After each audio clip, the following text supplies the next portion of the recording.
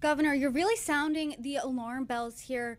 You're the former chair of the DNC. Do you think the DNC from the top down across the country in each state, do you think they're doing a good job of relaying what you think is this really strong message? I don't think you can blame the DNC when you have a Democratic president, because the DNC is really is a creature of the Democratic president. They run the show. As you may remember, although you may be too young for this, when I was the DNC chair, I 50 states, didn't 50 states the 50 strategy. state strategy. Well, that was Yep. violently opposed by everybody in Washington who was in the Democratic Party. I wouldn't give the Congress any money because I wanted it all to go out to the states. And we won the House and the Senate in 2006 as a result of that. And then Barack Obama, who actually very generously credited me with some of the stuff, although his team was fantastic, but it had to be done differently.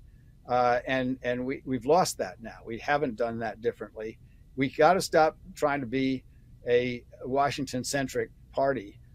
We've got to start getting out into the grassroots. We've lost an enormous amount of legislative seats, school board seats, and so forth in the last 20 years, and we can win that back. And there are a lot of younger groups of younger people. Run for Something is one that I always talk about. They recruit at the local level for school boards and select boards and city councils and things like that. That's what we've got to get going in the Democratic Party, and we need to support that. And that's been missing since I left the DNC.